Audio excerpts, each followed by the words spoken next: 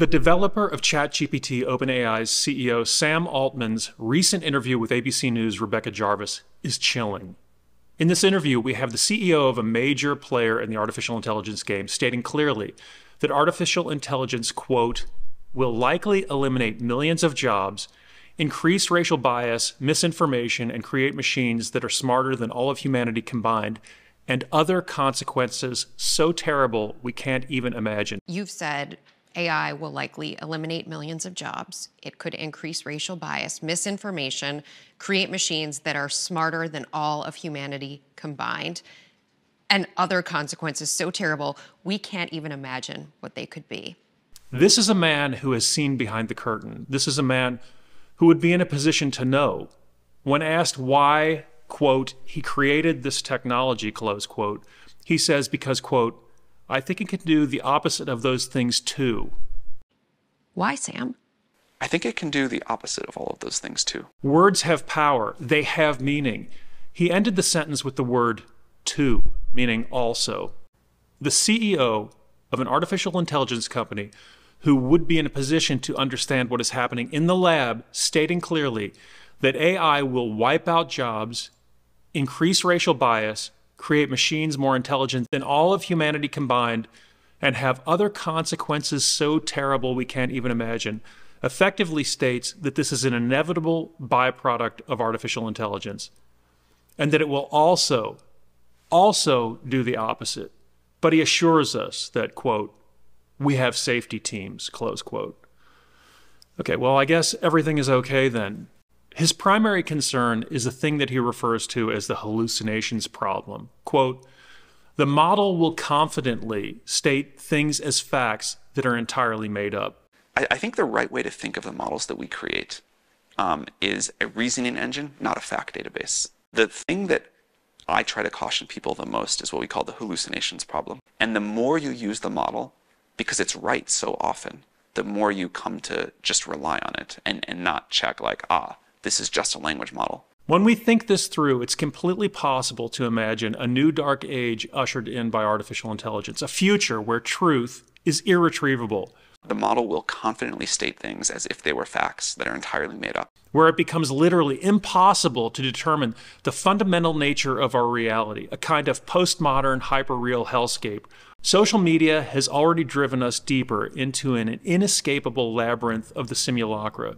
Take a quick look at this AI-derived bold glamour TikTok face filter. This filter has been used over 2 million times. It's crazy. I don't look anything like this, but the filter itself looks natural, like there's some skin texture there. I've seen other people use it and then do like a big reveal and they've looked pretty much exactly the same, perhaps just less contoured makeup, but I don't want to say this about myself, but I actually look ugly when I take this filter off. I've done a lot of work to unlearn that I owe prettiness to anyone. I don't think my brain knows how to deal with looking like this 1 minute and then this the next. And these Arnold Schwarzenegger, Kanye West deepfakes.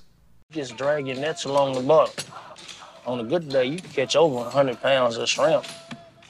Everything goes all right. 2 men shrimp in 10 hours. That's what you spend on gas. You can... Down, drill sergeant. Why did you put that weapon together so quickly, Gump? You told me to, drill sergeant. Jesus H. Christ. This is a new company record. If it wouldn't be a waste of such a damn fine enlisted men, I'd recommend you for OCS, Private Gump. You are going to be a general someday, Gump. Now, disassemble your weapon and continue. Anyway, like I was saying... The military was confusing times. I cannot wait till I go run across the country with the Nikes and not the Yeezys. I think my best good friend Papa will get cancelled. Well, before I say anything else, I want to say no matter what you've done, you deserve respect. Even if you make mistakes, you're lovable. And it doesn't matter your looks, skills, age, or size, or anything. You're worthwhile. No one can ever take that away from you. I mean, they're trying to help him. He runs up and he grabs one of them, man. Like a guy that big can snap a woman's neck like a pencil stick. So I fucking ran up behind him with a hatchet. Smash, smash, smash. Yeah, that woman was in danger. He just finished what looked like at the time killing somebody. And if I hadn't done that, he would have killed more people. Look, when we think this through, when we stop to think about this, and we look at the words of the CEO of OpenAI, and we think about the social media landscape as it currently exists, I think there is the real possibility that, given the fact that OpenAI is more of a reasoning engine that produces its own set of facts, and if you think about that commingled with its capacity to create imagery that is completely believable and indistinguishable from the real, I think there is the capacity for us to enter a condition culturally, a kind of new dark age where the truth, those things that are real, that which does not disappear when we close our eyes, becomes irretrievable.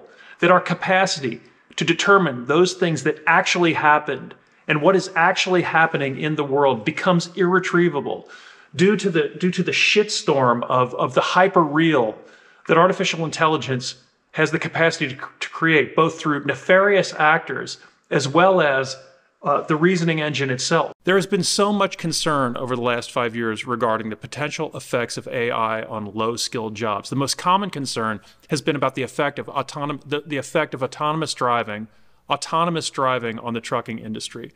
Until August of this year, with the release of ChatGPT, there has been little to no mainstream concern as to the effect of AI on white-collar jobs. Yet if we stop to think through the ramifications of this technology even briefly, we can see that the immediate threat to jobs is to knowledge workers, to coders, designers, radiologists, doctors, writers, PR people, commercial illustrators, and the ilk.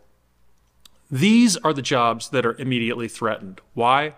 With self-driving systems, one simple mistake could potentially lead to hundreds of deaths in a highway pileup. The level of perfection that will be demanded in order to roll out self-driving systems is a magnitude greater than for knowledge workers. Who cares if your book illustration is kind of wrong or if your copywriting is not 100% perfect? No one will die. And therefore, these systems pose a very real threat to almost all kinds of knowledge work. There's the very real possibility that even highly technical jobs like computer programming and radiology, that those jobs will disappear nearly overnight, leaving jobs in these fields at the very most technical level only. We can also imagine an AI-induced future where unskilled, dangerous jobs are the last to be threatened by AI.